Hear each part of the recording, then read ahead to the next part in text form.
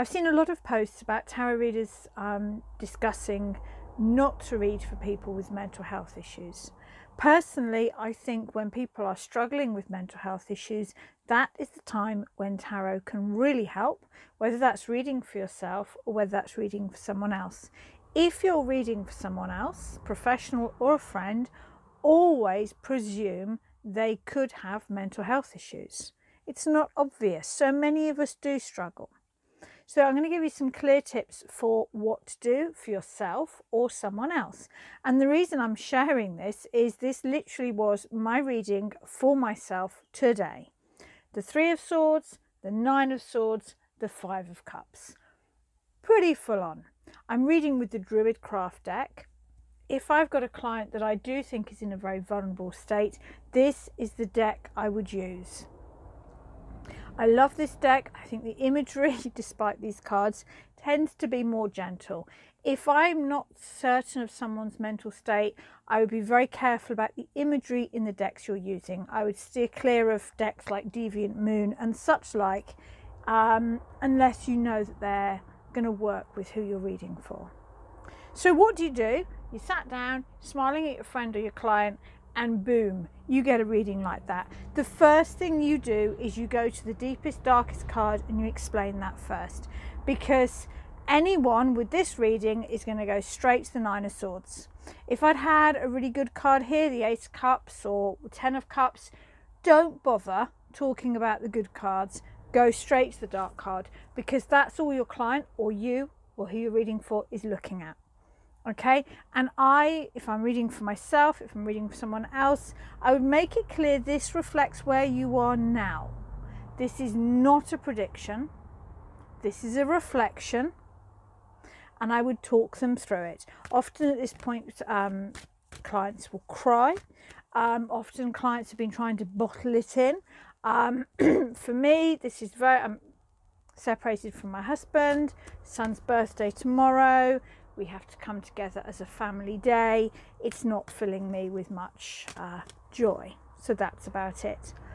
Once I've helped my client to accept and understand this, I then do advice. Advice, if you're working with somebody that is feeling overwhelmed, stressed, or unable to cope, advice is the most important thing. I am reshuffling the rest of the deck and I am asking the cards for advice. If a client feels unstable or is clearly having difficulty processing, I will write the advice down in bullet points for them, and if it's a Skype reading, I will email them in bullet points, because often if somebody's in overwhelm, all they're going to hear is the bad news. Okay, they will overlook anything good you can say. So I will literally write the points out in bullet point or email so they know. So advice, Ten of Swords. So often in a reading like this, this is the advice card. First thing I often do with a client is I will say there is no 11. This is the change point. We've got, always use the imagery in the cards, because clients, yourself, a friend, can think you're making it up. You're trying to be nice. So use the imagery in the cards so that they can see it. I always point with the Ten of Swords to the sunrise or the sunset. Change. I often will find the Ace of Swords and compare the 10 and talk about, this is, you know, getting out the negative thoughts. This is about writing down your negative thoughts, you know, phoning a friend and just having a good old splurge about how you feel. This is about having a good cry. This is about throwing some mugs to the bottom of the garden and getting it out so that you can feel clearer. Advice card, Three of Cups. Now already we've had a connection here between, I said about ringing a good friend, getting it out. We've got the connection. This is the card of friendship. And so at this point I would be writing it down, journal, you know, speak to a good friend. The Four of Wands is about celebrating the smallest of things. If you are going to read cards, particularly if you're going to read for someone else, but even for yourself, you need to know what the practical advice in every card is. I have got a crib sheet for that. I will put it in the notes. So this is often, in this sort of reading, this is about celebrating the good moments. you know, having a nice cup of coffee and sitting in the sunshine, talking to my kids about their day, lighting some candles in the evening because I've finished work, even though it's just me. If at this point the client is engaged and feeling better, I will then make an informed choice. Sometimes if a client is in a really difficult state, I will not do any more predictions.